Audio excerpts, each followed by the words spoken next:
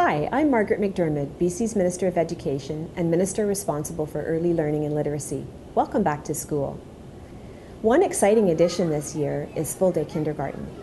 We are launching this $280 million three-year plan to support our youngest learners and their families. And we're committing a further $144 million to prepare in-school space. We know from research and experience that there is no more critical time for learning than the earliest years.